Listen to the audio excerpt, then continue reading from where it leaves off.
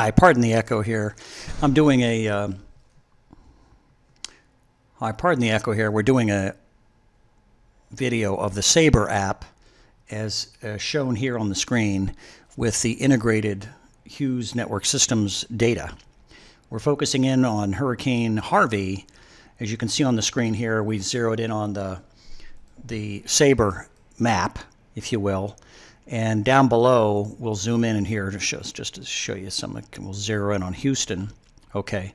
And we can click in on a specific property. It'll show us what that property is, whether it's opened or closed. So let me zoom back out. So, okay. So if you come down here, this will show you the source of the data, what the emblem means. You can see here the no credit card activity at the CVS at this location, which means probably they're out of power. 90% of the time it's out of power. Here are all the apps sources on here.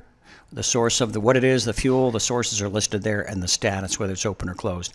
You can see that the Hughes satellite data is now mixed with the SABER data from a variety. I think Costco is one of their members, Macy's, Sears is a number of them that are participating members here. But it really enriches the data set. I'll scroll down and give you an indication of all the data sets that are in here just in Texas, right? It's a pretty impressive list.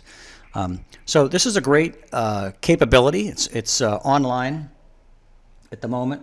And what we're looking to do is build this into a mobile app.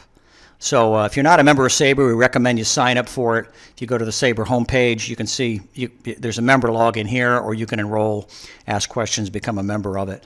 Great service. And again, the All Hazards Consortium is going to be partnering with SABER and the Fleet Response Working Group, hopefully in the near future, where we can turn this into a mobile app that'll give us an additional capability and flexibility as we go forward.